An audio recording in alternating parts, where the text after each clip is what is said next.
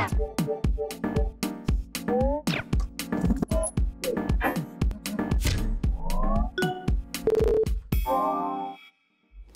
Jeremy here, and we're watching Level Up Your Tech. Today, we are going to...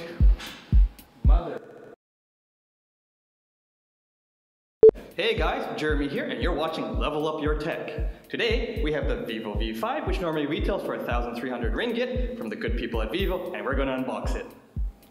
So in front of us, we have the Vivo V5 box, and taking a look at it, it has that nice shiny 4G LTE logo. We have a 20 megapixel front camera, and V5 perfect selfie. We have to check that out later. And taking a look at the top of the box, we have the model number, Vivo 1601. Color is crown gold is what we have here. And it also happens to come in gray. Taking a look at the back, we have the 20 megapixel front camera, something called a selfie flash, 4 gigabytes of RAM, 32 gigabytes of storage, and this faster fingerprint unlocking system, which definitely is worth checking out. So let's open this box. Open, please, come on, there we go. We have the beautiful Vivo V5 phone, nicely packaged. And it has the plastic tray. Let's remove that. We have your SIM slot pin. Inside here, we have a silicone back case, which is very nice to include. Thank you very much, Vivo, for that. And your quick start guide and warranty manual. What else is in the box? Let's see. We have the power brick, 5 volt, 2 ampere. So your standard one. Data cable, and of course your headset. All right, let's just actually take a look at the phone now. And scrolling through, very responsive, very nice. And if we go to the settings, let's take a look at what is in this thing. All right, so we got model number Vivo 1601. We have Android 6.0 Marshmallow, which is standard. A very nice processor, 1.5 gigahertz octa-core, very nice. RAM is 4 gigabytes, also very good. And it's obviously, as the box said, 32 gigabytes worth of storage. But let's take a look at that fingerprint thing. Let's see, where is it? And let's turn that on. And we have to put these in. Just give me a second. All right, primary school, doesn't really matter. Put the level, finished.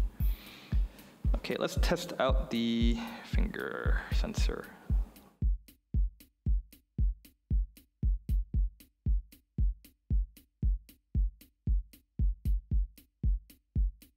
All right, let's test it out. Turn on the phone. Wow, it's very quick, very, very quick, very nice. Let's try that one more time. Yes, very good. All right, let's take a look at this camera. And of course, we have to check the finger sensor, see if it still works. It does, very fast still. Camera mode. All right, get through that. I want to take the rear view first. Let's get you a better scenery. Hey, boss, picture. Cheese. Thank you. Director, cheese. Very good. All right. Those are the rear view camera mode. Let's check the front facing. All right, let's do the selfie thing. And there's this beauty function. Take a look. Let's max this out. Let's go. Come on, 100%.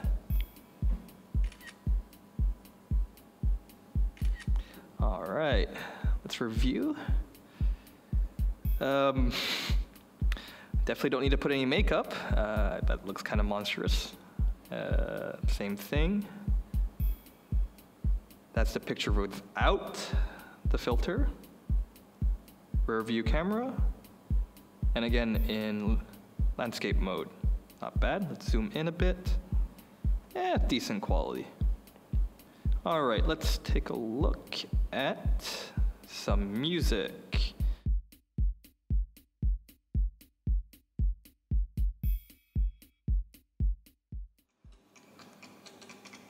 Why don't you try to take a listen for yourselves?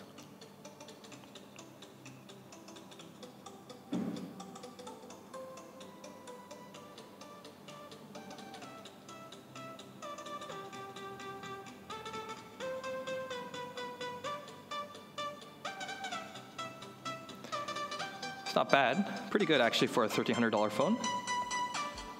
All right, let's close that. Let's look for a game. All right. Let's see how good I really am.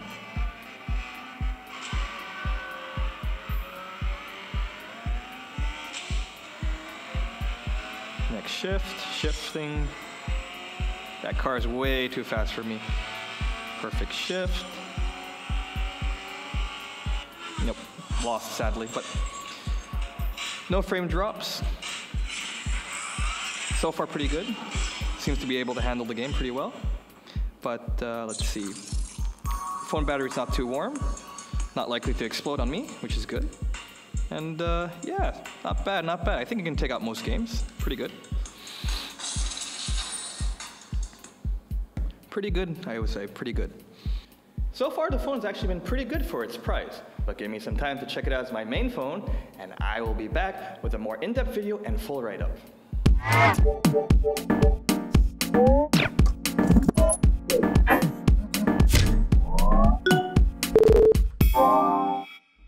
Thank you for watching. If you thought this video was awesome and we should do some more, please like, comment, and subscribe. The button's just there. You know you want to press it. Please help us out. I'm not selling my soul, just, hit that subscribe button. It's that easy. Just a click. Come on.